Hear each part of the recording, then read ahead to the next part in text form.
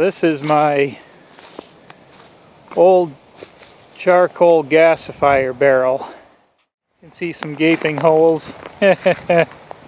Yeah, that's no good for charcoal gasification anymore.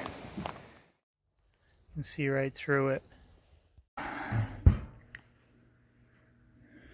Might have to rotate it a little bit to bring the registration marks up. But yeah, we're equal on all sides. I have to do something to keep the spring from falling off.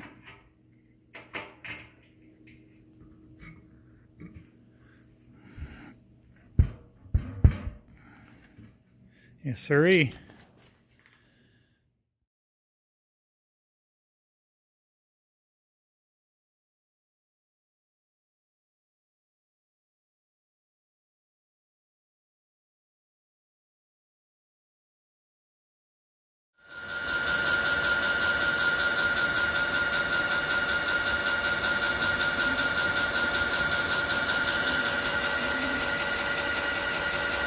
The first run of the gasifier with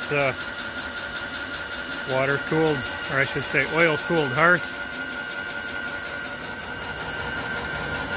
Can't really tell the color of that, but it's translucent orange. Not a lot of blue. It's a little windy, so it keeps blowing out. And I do need to hook up a fan. This pipe here, too hot to touch.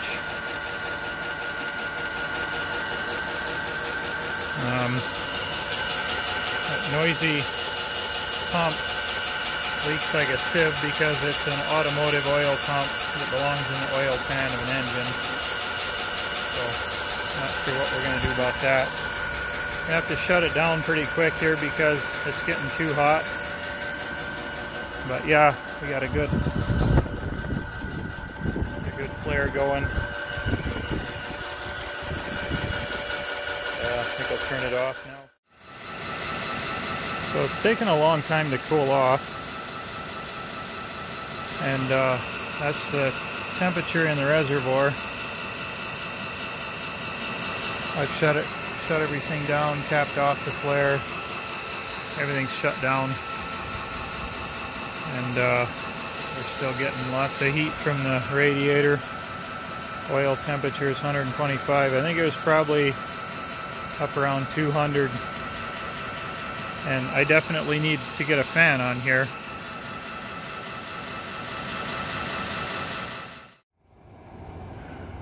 Doing a run of the gasifier with the oil-cooled hearth and intake. So we've got our oil pump right here. And the temperature 179, and that's after it has gone through the cooler. We've got some good warm air coming out, obviously. Need to fix a few leaks in the puff lid, but we're operating in pressure mode, so we're not getting air leaks, or we shouldn't. And flare, most of it's invisible, but pretty sure I could run an engine on that.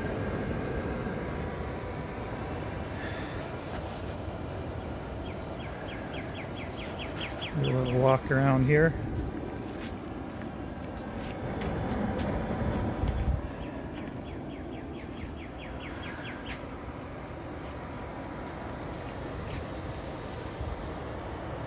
And I'm running the vacuum motor on 12 volts. It's coming out of that power brick and going to the vacuum motor, which is right here. And it's crazy how much that pushes just on 12 volts.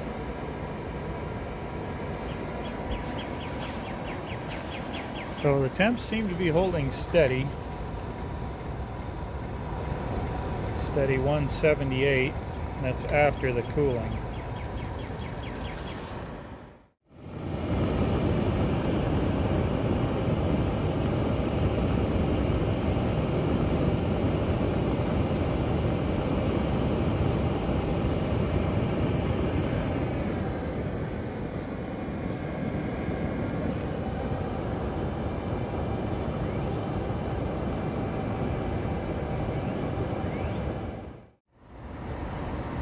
the oil level has dropped a bit, and we get a bubble every so often, so I think it's still trying to purge air out.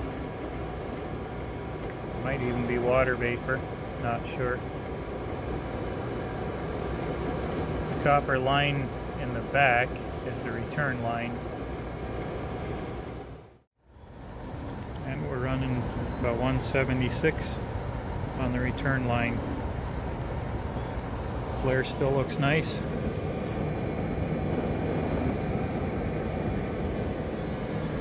Practically invisible.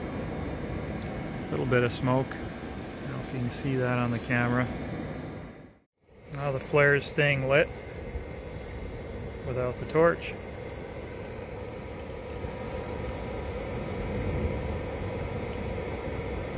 I got my hand over the end of the blower so it doesn't blow as much. So that tells us something about the turn down ratio, I suppose.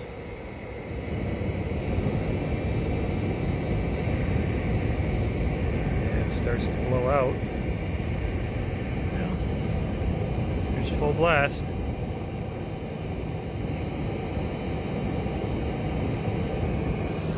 We've got 181 on the oil temp.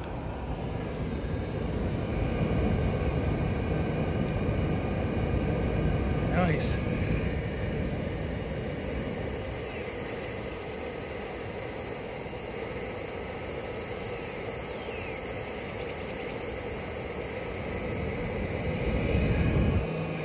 Oh, there it went out.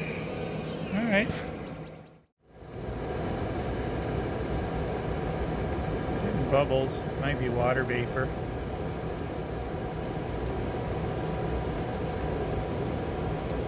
Might be distillation products from the oil. I don't know.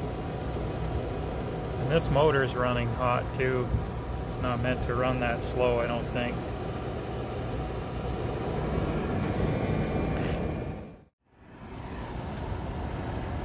Temperature is dropping fast.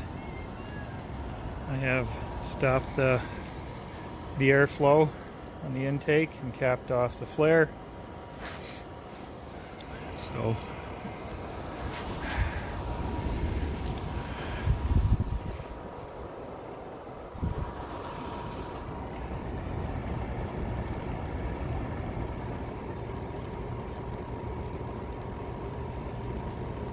and the oil level's dropping too,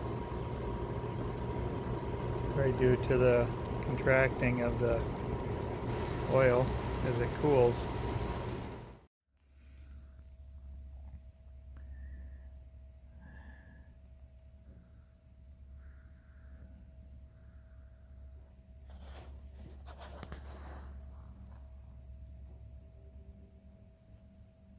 And there's the shaker rod way over there.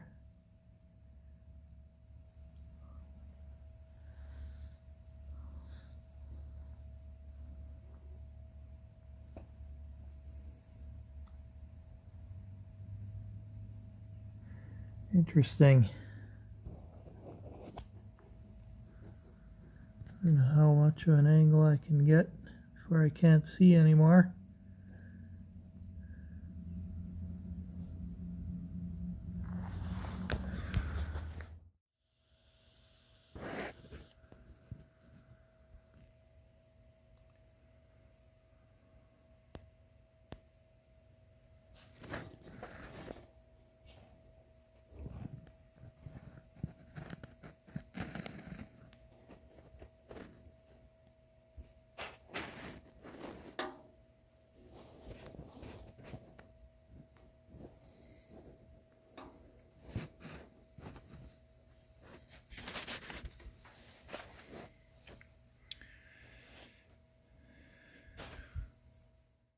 Okay, so we're going to do another run of the gasifier. I have put a better motor on the oil pump. It turns slower, but it's geared, and that's the speed that it turns with really cold, stiff oil. And the question is, will the oil flow suffer badly enough that it'll get too hot it will spend more time then in the cooler if it's going slower. So I'm guessing it's going to be a win. So we've got the push blower going, and we're going to light up the intake.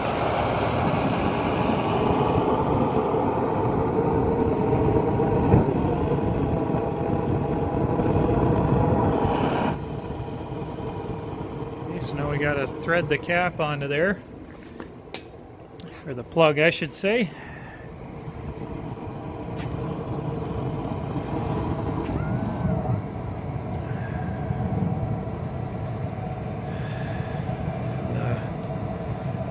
The fire should blow. Yep, now we're getting smoke out of there.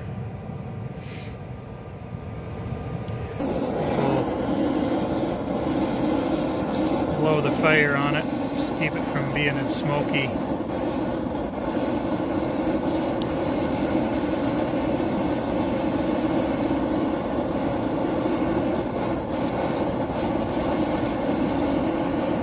Alright, we'll come back in a little bit. Alright, so this is after, I don't know, 5 minutes of running, 10 minutes. The smokiness really cleared up. And now we have a nice magenta colored flare.